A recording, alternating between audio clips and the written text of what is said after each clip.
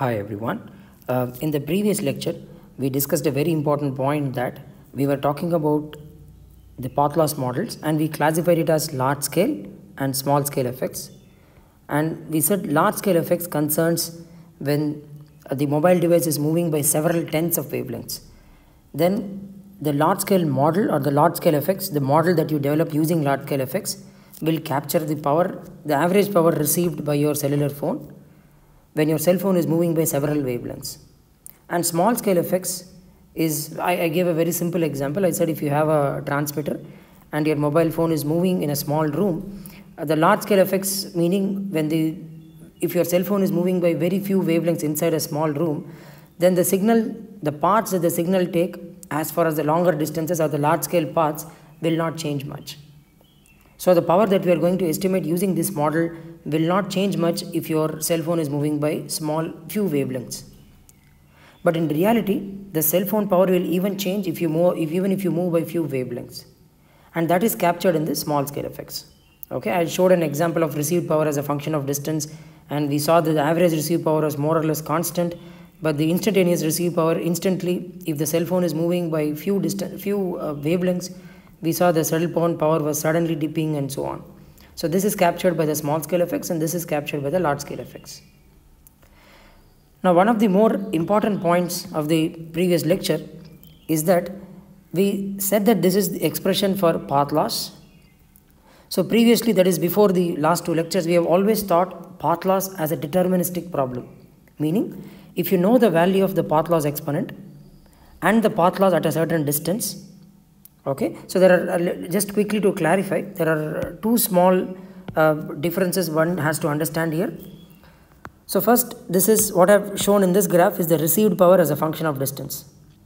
Received power will reduce at the rate of 10 n decibels per decade, 10 n dB per decade. Okay, for n is 2, it's 20 decibels per decade. Path loss is a loss, so it will increase as you move away from a distance. So your received power is simply the transmitted power minus the path loss as a function of distance r. So your path loss will increase when you subtract it, your received power will decrease. So that's the main difference. Path loss will increase at the rate of 10 n decibels per decade. So if you move by 10 times the distance, your power or the path loss would have increased by 10 into n. Same way, received power would have reduced by 10 into n. So that's the fundamental difference. So now the more important thing is that we said how to calculate the value of n in the previous lectures. We said one, we can mathematically or analytically guess the value of n if you use an electromagnetic analysis. If you do that, you could get that. Or we said when the paths become too complicated, we can no longer derive it analytically. So for example, if you remember the free space path loss model, n was equal to 2. And if I assumed a 2-ray model, one reflected path, if I considered that, n was equal to 4. But then in reality, you have many more paths to the receiver.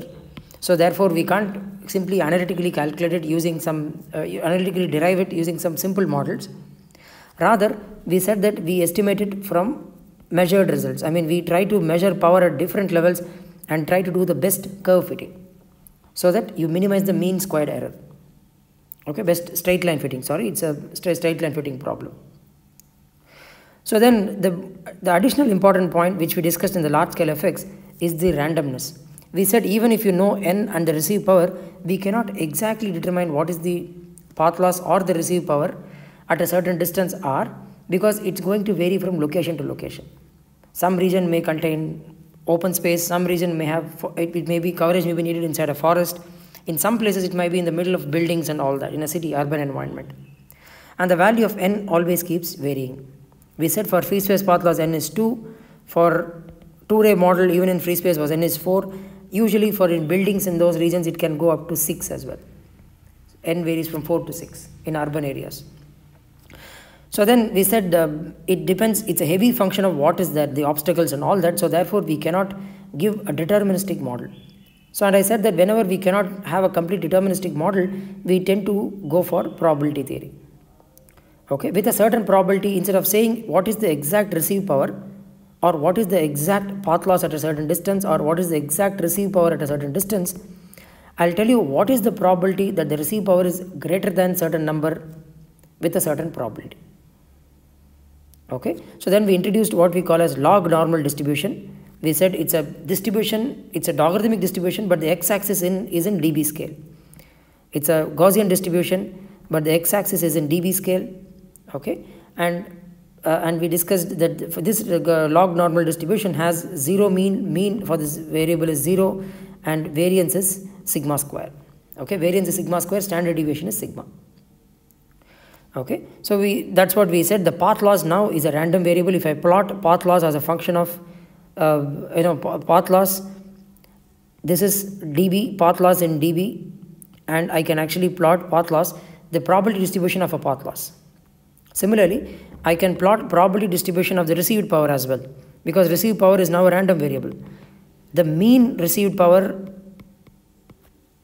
is an average value because it's a zero mean random variable. That will be equal to what you will get from a deterministic model.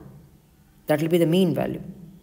Okay. In addition to that, there is randomness, there is variation, because of we said that that's the best way to capture the model for a received power. Okay, so receive power, that's the conclusion we came to in the last class. The receive power or even the path loss, both of them are log normal distributed random variables. Okay, so I mean you can very easily see that from here, if your path loss is a log normal distributed random variable, receive power is also a random variable, because this is just a constant. I'm just adding a constant to this, I'm subtracting it from the path loss. So finally I can say the average receive power, I can write the distribution in terms of receive power. I have an average receive power, and this is a probability distribution for it. So if I say what is the probability that the receive power is greater than the average receive power, so that will be half. Okay, so this is what we discussed, and then we discussed a very brief basics about the log normal distribution. We said if you take ln of a certain variable x, you get a log normal distribution, and the values of y can go from minus infinity decibels to plus infinity decibel, and 1 is the mean value. When you take log of that, you get 0, so 0 dB will be the mean value. That's for an ideal log normal distribution.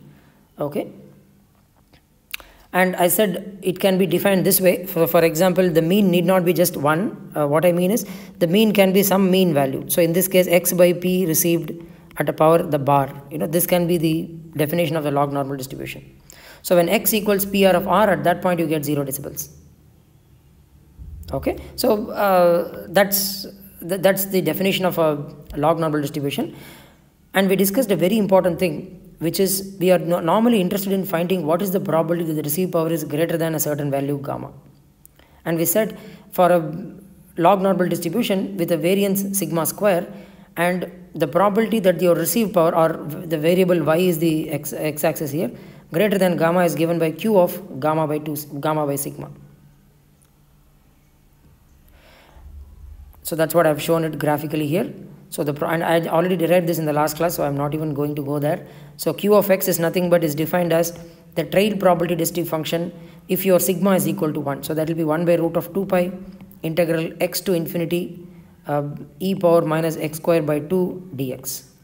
So this is nothing but the area under a Gaussian random variable whose mean is 0 and variance is 1. Okay, area under this graph. Okay, here sigma is 1, mean is 0. So that's what this q function represents. So if the mean is finite, you just have by sigma here, q of gamma by sigma, and that can be very easily shown. So I'm not even going to do that. The next one is we considered a finite mean. What happens if I have finite mean and then I need to find this? So in that case, the integral will be something like this: 1 by root of 2 pi sigma square integral gamma to infinity. Your distribution is going to be e power y minus sigma by 2 sigma square the whole square. Okay, y minus sigma the whole, or mu the whole square by 2 sigma square. The mean is mu. Again, if you make a substitution y minus mu by sigma equals x, you can very easily show that the error will simply be q of gamma minus mu by sigma. Okay, here gamma is greater than mu, so this is the probability that your receive power, or y here is your receive power, greater than gamma. Okay, provided you also have a mean mu. Then what is the probability that your receive power is less than gamma? What is the probability that your receive power is less than gamma? You have to just interchange mu and gamma, so it will be simply q of mu minus gamma by sigma. Okay, so this directly follows from this property. So in fact, you don't even need to see any of this. Let's assume this is a Gaussian random variable. If this is the probability, if this is q of gamma by sigma, then this variable is simply going to be 1 minus, okay, 1 minus of that. And you can very easily show that this result is simply q of this result. So this follows from q of x equals 1 minus q of minus x. Okay, I'm sorry, this is actually 1 minus CDF of x, cumulative distributive function of x. So which is, what is the probability that your received power, okay, what is the probability that your received power is less than gamma is nothing but the cumulative distributive function. Okay, it's this area here is what we call CDF or cumulative distributive function. Okay, so that is simply 1 minus q of x. So this is something you should be aware of from COMSYS itself. So if let's say q of x tells you the tail probability distribution function, okay, and CDF of x is the area here. So your CDF of x is cumulative distribution function is simply 1 minus q of x. Okay, so it will follow from that as well.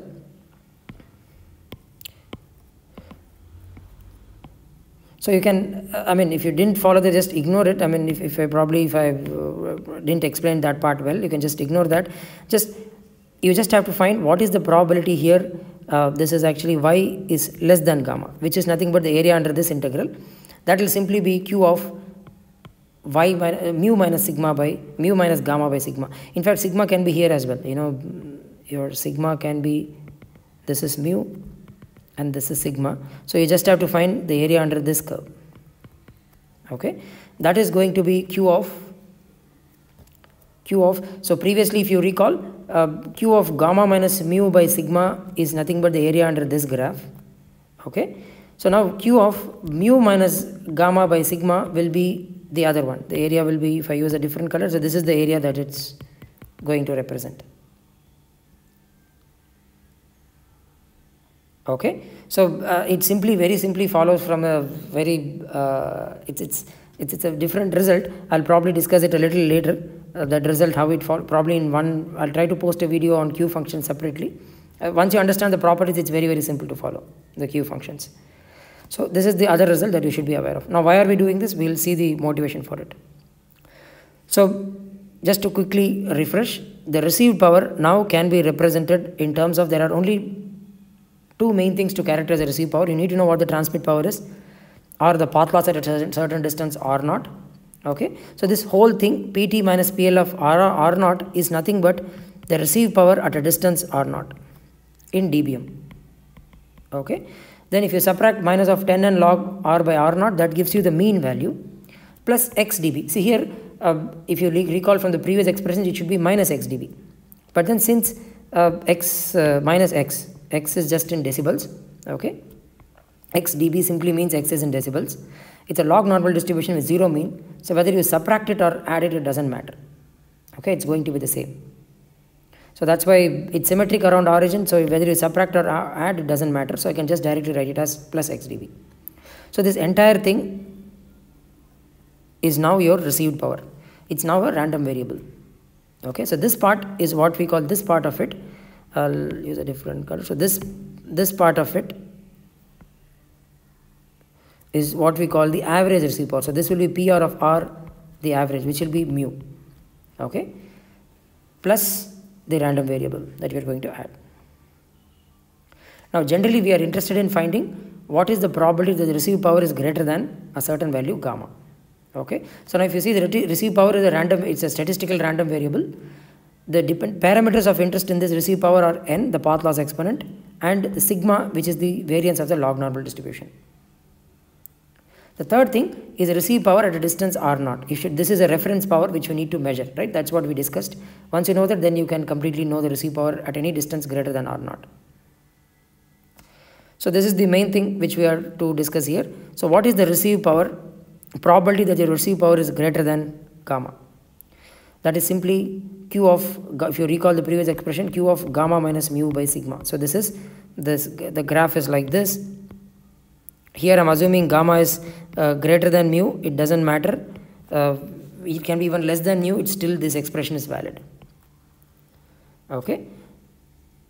So q of gamma minus mu by sigma, where mu is here. So here it is plus gamma minus p r of r with a dash on top of it. So with an overline. Okay. So this is your mean power, mean received power. Similarly, what is the probability the received power is below gamma? So this is usually the probability that your call gets blocked. Okay. That is given by q of gamma minus mu by sigma. That is going to be q of, so this is plus minus q of mu minus gamma by sigma. So if you recall, it's from this graph, I said this is mu and this is gamma. The area under this graph is simply going to be q of mu minus gamma by sigma. Okay. See here, gamma can even be greater than mu. It doesn't matter, but this expression is valid. Okay. So this is how you find what is the probability that your received power is greater than gamma and less than gamma. So finally, the most important parameter in this analysis is going to be to find, okay, we know what is the probability that your received power is greater than R naught, greater than gamma at a certain distance. The more important thing which is important for operators is what is the area of coverage. So from the base station, we know now what is the power at a distance R, and that's a random variable, right? It's not a deterministic variable, it's a random variable. Now let's say at the boundary, I'll call capital R as the boundary, is the radius at the boundary, that is P R of capital R, that's your received power at the boundary, is greater than gamma. There is a certain probability. Let's say there is 0.75 is the probability that your received power is greater than gamma. Okay. Now the question is, ideally, let's say it's a deterministic system. Deterministic system meaning there is no probability or random variation. So then that means that the probability that your received power is equal to gamma is 1. Your received power is equal to gamma is 1. Then we know that it's a path loss, a system with a finite path loss. So everywhere inside the received power is going to be greater than gamma, right? Because if it is gamma here, the received power, if it's a deterministic path loss system, so received power is going to decay down like this as we move away. So here if it is gamma, anywhere inside it's going to be greater than gamma.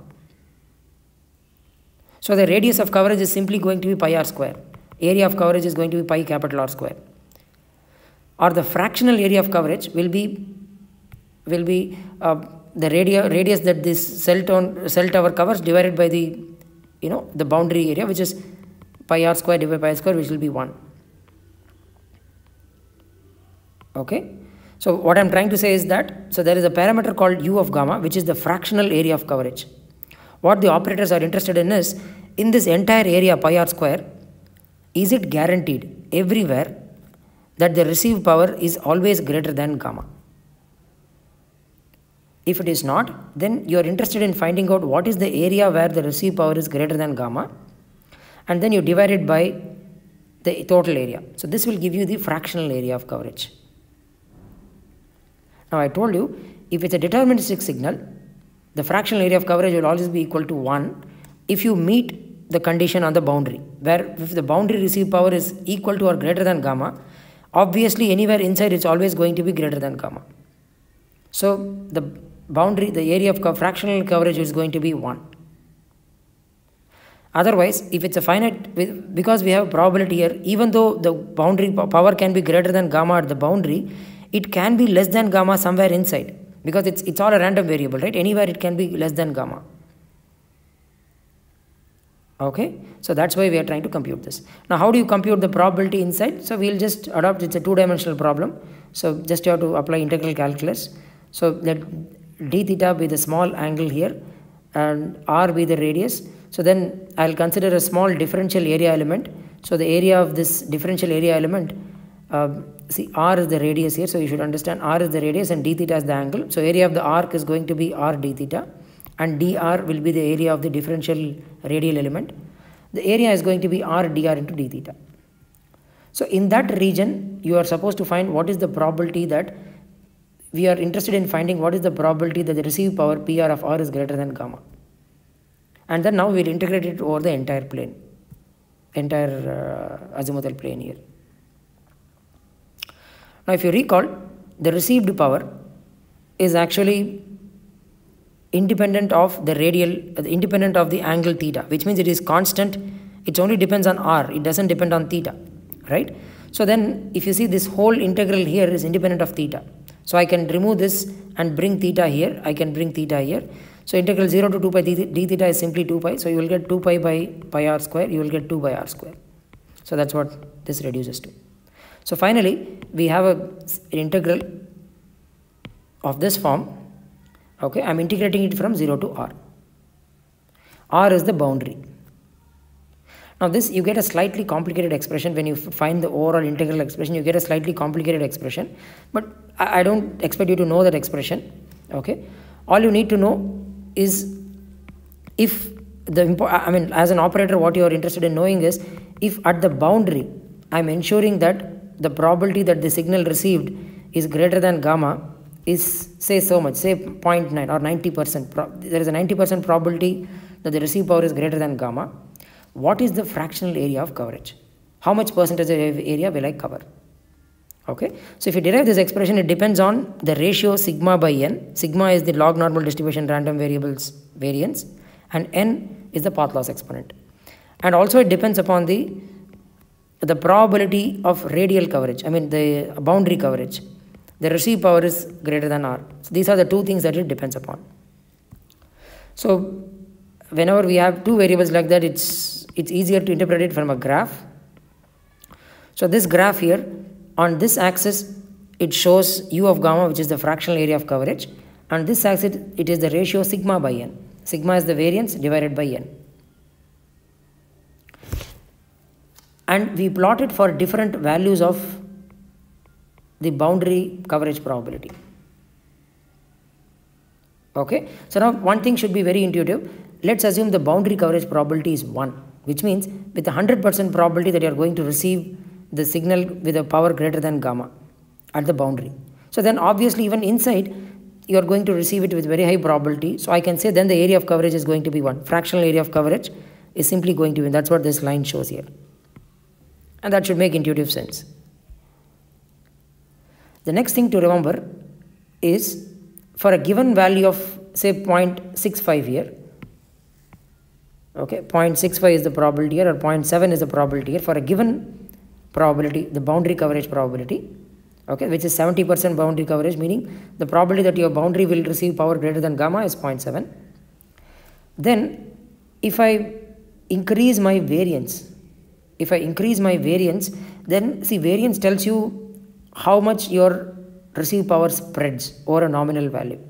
So even though you have met it at the boundary it is 0.7, the probability, in the inside the area, because your sigma is very high, your received power can vary significantly, which means there is a very high probability that internally you are going to fail. Somewhere your received power can be less than gamma.